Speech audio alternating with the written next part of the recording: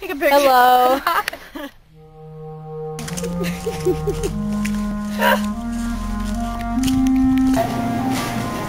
Let's go.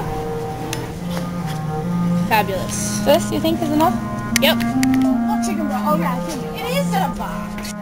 Oh, man. I have to... Okay.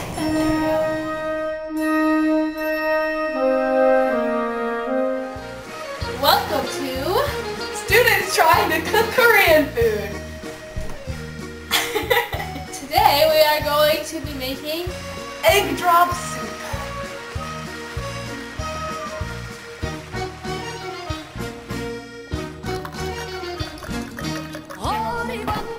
And put it to a low boil.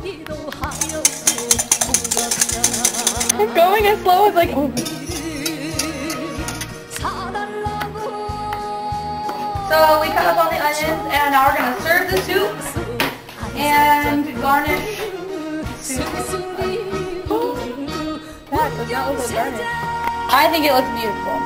Ready? Mmm. This is really good. Nice teamwork. Woo!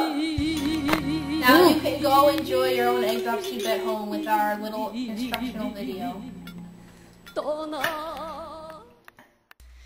Now, let us go back in time to July 1392, at the beginning of the Joseon Dynasty, when King Taejo was crowned. Warning, pronunciation in this video may be incorrect. We are sorry for any inconveniences.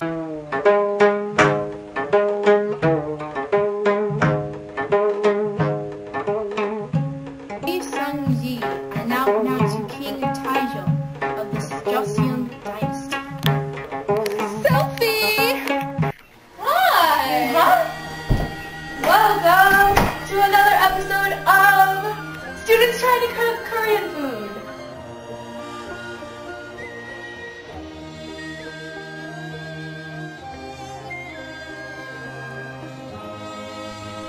Step 2 is to fry our carrots in sesame oil and sea salt.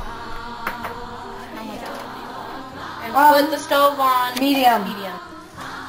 Starting to sizzle. Our carrots are done cooking. Well, they're kind of hot, but I'm gonna put them. They just have to be really soft. So I'm gonna put them back in this bowl. A bit. I don't mean I just mean don't put a lot. Salt. Salt it up, baby. Our eggs. Oh yeah, eggs. We put them in a skillet and we fry them like an omelet.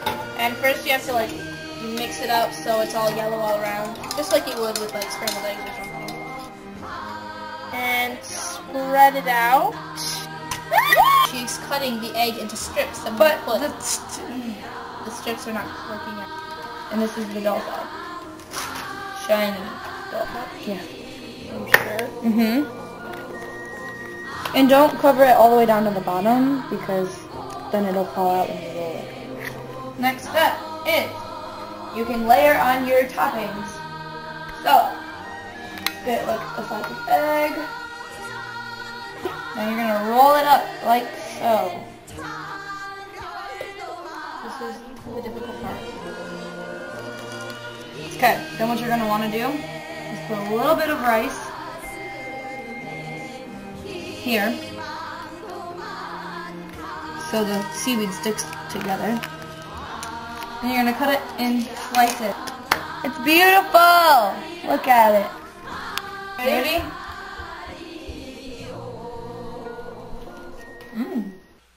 This is a traditional Korean dress called a hanbok.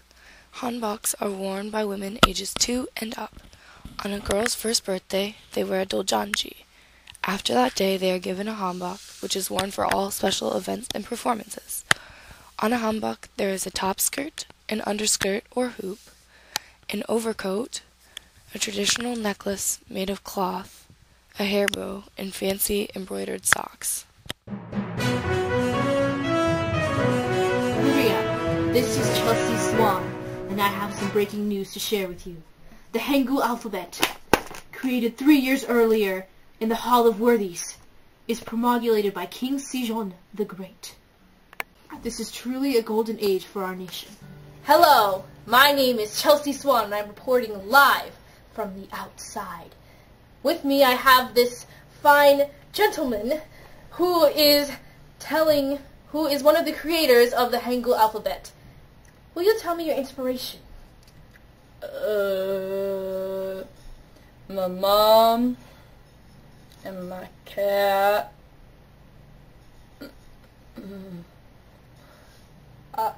Okay. Anyways, would you like to show these fine ladies and gentlemen your alphabet that you have created? I guess. Okay. Now, bring it up to the camera and show them. Do you have anything you'd wish to say? No. Are you free this Saturday?